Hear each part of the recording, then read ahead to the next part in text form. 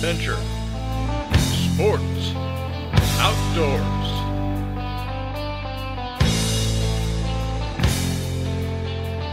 With host Harry Canterbury.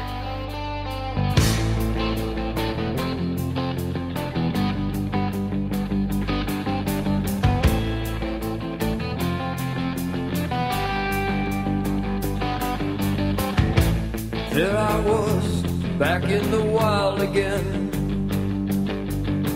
and I felt right at home where I belong. I had that feeling coming over me again, just like it happened so many times before. Yeah.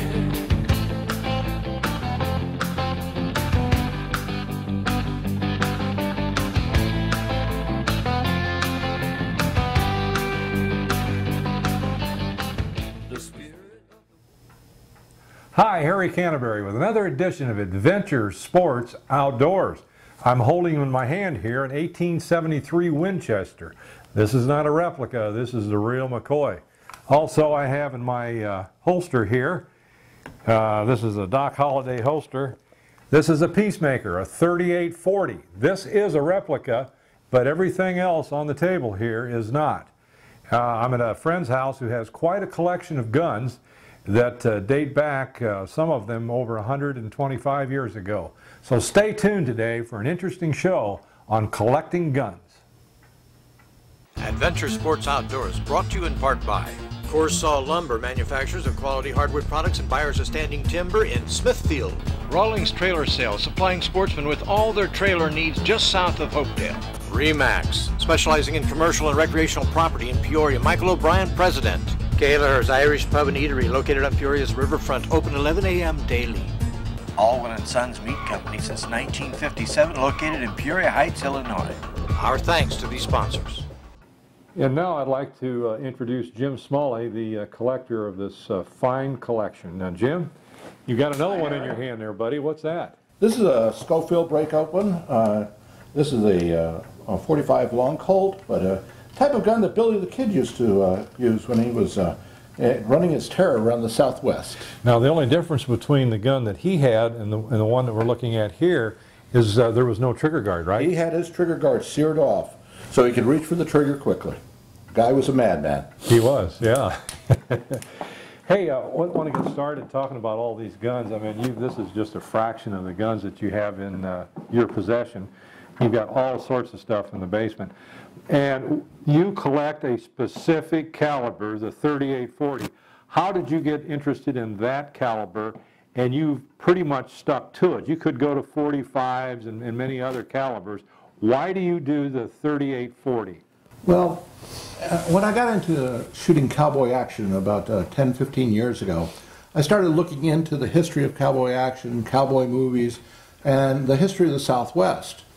And along the way, I learned that John Wayne did all his... Our hero. Yes, our hero, Mr. Wayne, did all his movies carrying a 3840 caliber weapons. Our earliest introduction to the heroes and villains of the Old West came to us in the form of dime novels that began around 1850 and proceeded into the 20th century. These hastily written novels, often called Beadle's dime novels, were the first to romanticize the gunfighters of the Wild West. And later, in the early 1900s, writers such as Zane Grey and Louis L'Amour carried the tradition to even greater heights. The real cowboys and characters of this period were much less exciting than their modern-day portrayals, but they were interesting in their own way. And in all of these stories, one thing remained constant, the idea that everyone was carrying a pistol or a rifle.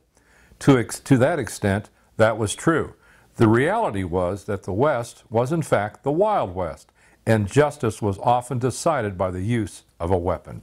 But just how often these weapons were fired in self-defense was completely a different story. There are literally hundreds and hundreds of famous and not so famous characters that made up the frontiersmen of the Old West. People like Jesse James, Wild Bill Hickok, Wyatt Earp, Doc Holliday, Bat Masterson. William Bonney, otherwise known as Billy the Kid. Butch Cassidy and the Sundance Kid. And the Dalton Gang. But there were other lesser-known outlaws and lawmen, such as Clay Allison,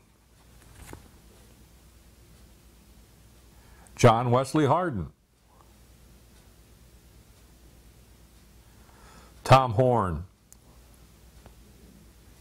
Buckskin Frank Leslie, Killing Jim Miller, and Frank Reno. Cowboy heroes of the Old West have been portrayed in very romantic, exaggerated terms and usually inaccurate ways, as the following examples indicate. The emphasis was on entertainment and not fact. And we've all seen movies and Western shows like these.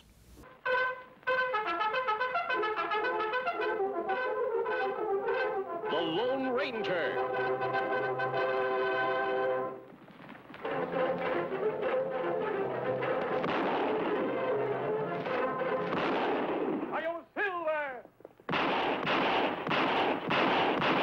A fiery horse with the speed of light, a cloud of dust, and a hearty Hi-Yo Silver. The Lone Ranger.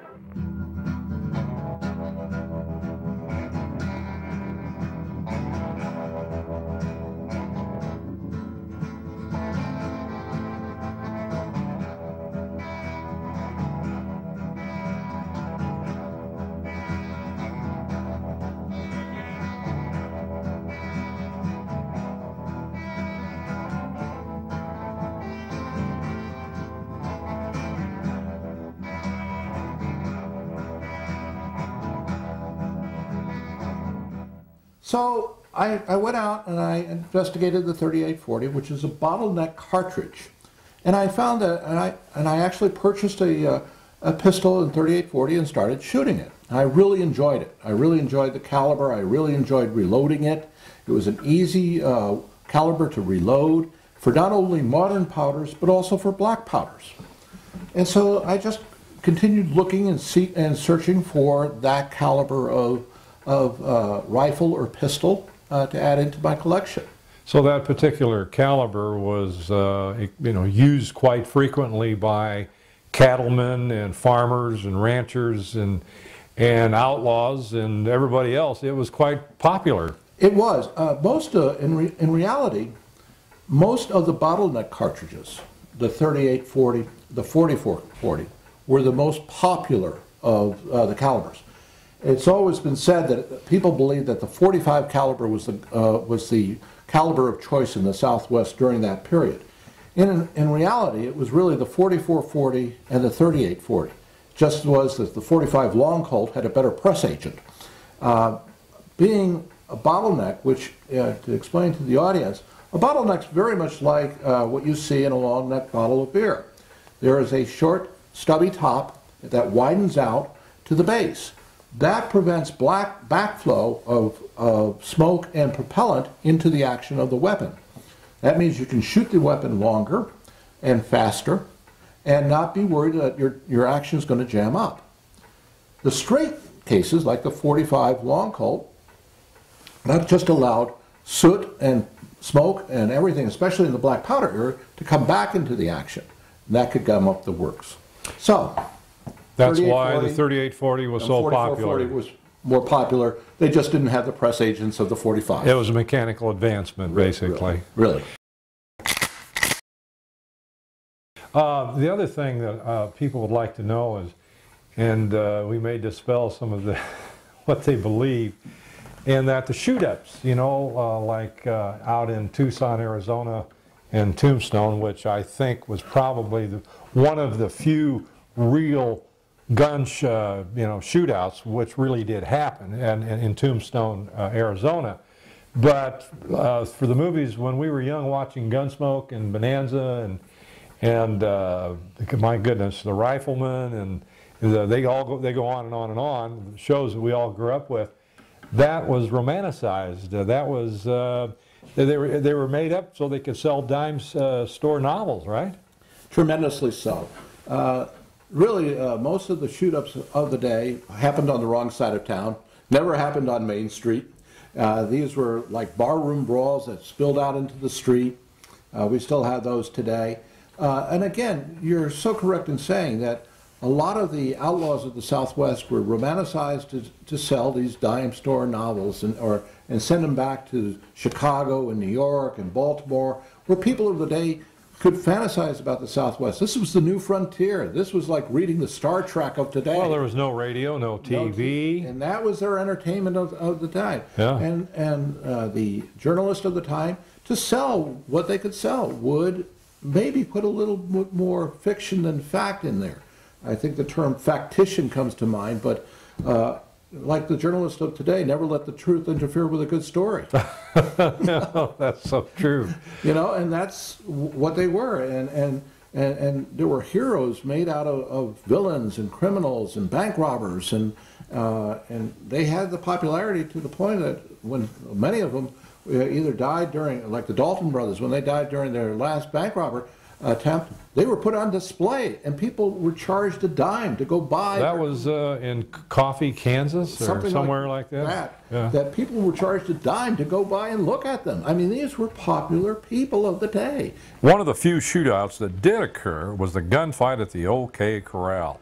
It wasn't fought on the main street, but out on the outskirts of town near a cattle corral. Of course, Hollywood once again has jazzed it up a bit to make it more entertaining. I want your guns.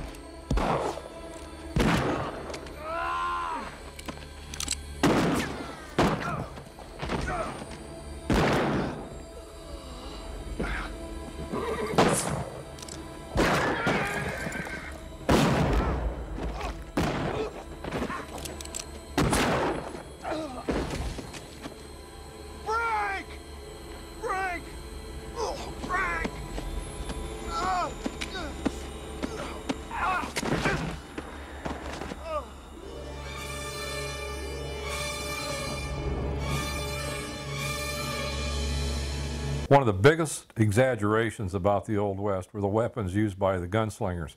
Many of the famous gunfighters of the Old West carried revolvers, and they also carried shotguns, known for their deadly effect at close range. Jim has spent time over the past attending and taking part in cowboy action shooting events, of which he is a true active member. At times, action shooters gather from all over the country to take part in these events. You are required not only to compete, but to be in full period dress. And these events not only attract male members, but also females and young kids.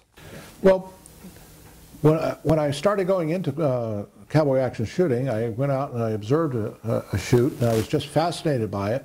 And I started then collecting some of the equipment you need for cowboy action shooting. And the first piece of equipment, of course, that I acquired was my holster. This is a special holster for cowboy action. It's what's called a cross-draw holster. It has loops for my cartridges, but also loops for my shotgun shells. Cowboy action is a 3-gun series. You have to have 2 pistols, a rifle, and a shotgun. And it's all done for time and accuracy. Now, you've got a 97 here. Would this be used for that stuff? Yes, this is a legitimate shotgun for it. You could have a side-by-side double barrel, double trigger coach gun. It's perfectly legal, down to 20 gauge. Now, there are so many different classes in cowboy action shooting that everybody can get involved. Most of the fun in cowboy action shooting is not just the shooting. It's getting dressed in period correct outfits, grabbing a handle that defines you, and just going out and having a good afternoon of fun with some other people who enjoy the sport as much as you do. Okay, and this here is the U.S. Army Ruger, and that is a black powder gun. Right. This is what's called the Ruger Army. It is a black powder cap and ball. It is basically used when you're shooting in cavalry action if you want to shoot in black powder or 4th tier class. Again, this is not a cartridge weapon. This is a cap and ball over black powder.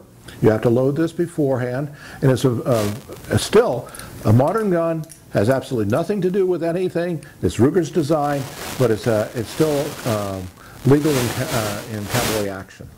This is a Ruger. Finally, this is a Ruger Bisley, again in 38 caliber. This has a Bisley grip with a different type of hammer. If you notice, this is a very flattened hammer. Again, the original Bisleys were Colts, and you can go out and find the original Bisleys in Colt manufacturers. They're very expensive because they're very rare. To get an original working Colt Bisley is really a challenge. Ruger came along with their model. They modernized it again for competition in the cowboy action field. This one has not been tuned as of yet because I've just actually acquired this from our good friends down at Pekin Gun. But it is just, again, it's a different feel of weapon. As you see, it has a longer barrel. I have yet to use this in competition. I'm looking forward to trying to do that in the summer, and we'll see how this one works. Finally, this is the Schofield. And we talked a little bit about the Schofield earlier because Billy the Kid had one without the guard on it. I actually carry this to all competitions with me. Every so often you will go into cowboy action and they will have a stage where you have to reload. Well, if you have to reload, what you have to do is then empty your single action weapon out and then chamber another weapon, roll the barrel around to the right position, and then cock it to bring it to position and then shoot. With a break top, all I do, if I have to have a stage to reload to save time, it's emptied, I put it in, it's loaded, it's ready to fire.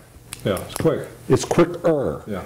So I always bring one of these to competitions in case there's a stage where you have to reload under the clock. Jim, you know the sad thing about owning these guns, knowing that there was some guy who's been deceased maybe 100 years or so, the history of these guns, who bought them originally, where were they used, what were they used for? Were they used in wars and battles? Did they kill anybody? You know, were they passed down in the family? But did you ever have a gun that you could trace the history? Well, there's a couple of things. One, this is a Civil War rifle. This is a Remington 50-70 caliber, black powder, of course. This was issued by the New York National Guard. It had its rack number here was 83. And it was issued somewhere along the line. This gun was owned by a man by the name of Denton, D-E-N-T-O-N. And he's kind of got that marked into the stock here.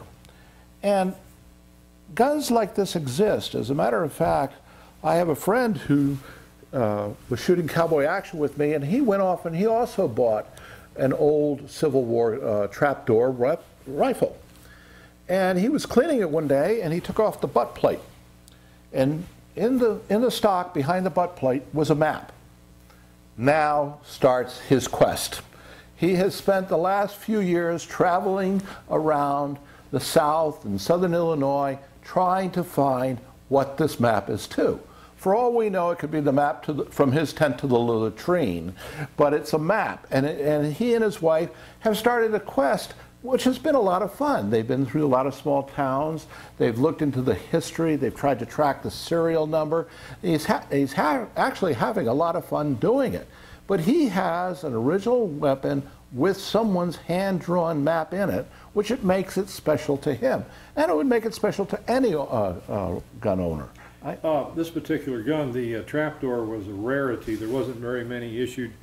And a lot of times the regiments bought their own guns, or the people that were going into Civil War. If they had money, would buy their own gun. And later in the war, the trapdoor was available, the repeater was available, but very few people were ever issued repeaters or a cartridge type. They were still using the 61, 63 Springfield 58 This was caliber. very late, and I can never even say whether this is a Remington. And this type of action, single action, rolling block action, ended up being used in many, many different countries. Remington actually made their fortune selling this type of action and this weapon to Argentina, Spain, Mexico, United States. It was used all over the world because it was such a reliable rolling block mechanism. Here in this country, this was kind of introduced late, towards the end of the era. Spanish-American War, possibly, things of that nature. But still, this is in a 50-70 black powder caliber. This weapon is actually still accurate out to about 200 yards. So you shot this? Oh, of course. Every one of my rifles and pistols I shoot on a routine basis, which makes cleaning on a routine basis interesting. But I've shot them all, and I reload them all, and that's one of the reasons I like it. Again, how I got interested in this is again through cowboy. Cowboy action actually matured up and then said, okay, we can shoot our light caliber rifles and our light caliber pistols, but we also had buffalo hunters. Let's try to do some buffalo silhouette shooting. That would be long distance shooting with rifles like this. So that's how I got into it. You the one killed our friend? That's right. I shot the boy too, and I enjoyed it.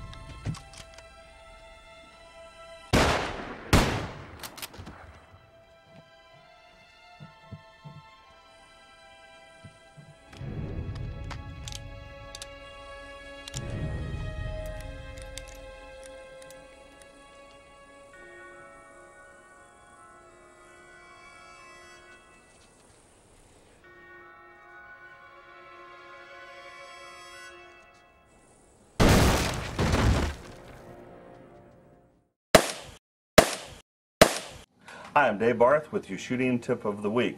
Today we're going to talk about concealed carry.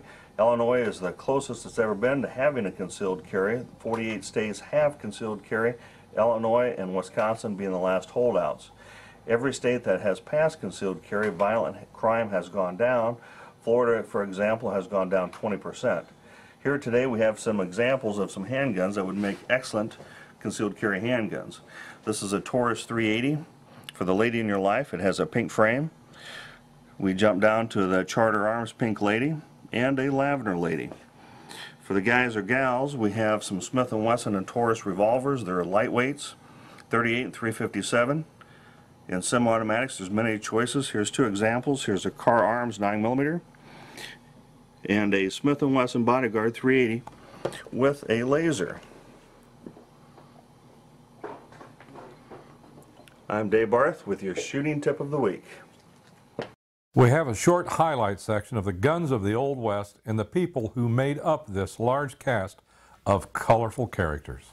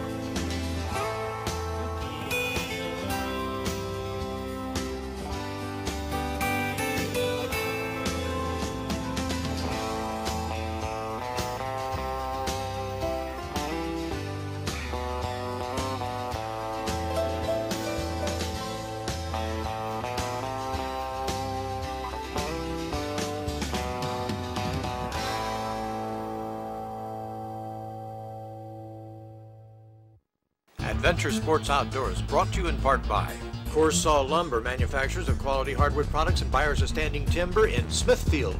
Rawlings Trailer Sales, supplying sportsmen with all their trailer needs just south of Hopedale. Remax, specializing in commercial and recreational property in Peoria. Michael O'Brien, president. Gaylor's Irish Pub and Eatery, located on Peoria's riverfront, open 11 a.m. daily. Alwyn & Sons Meat Company since 1957, located in Peoria Heights, Illinois. Our thanks to these sponsors.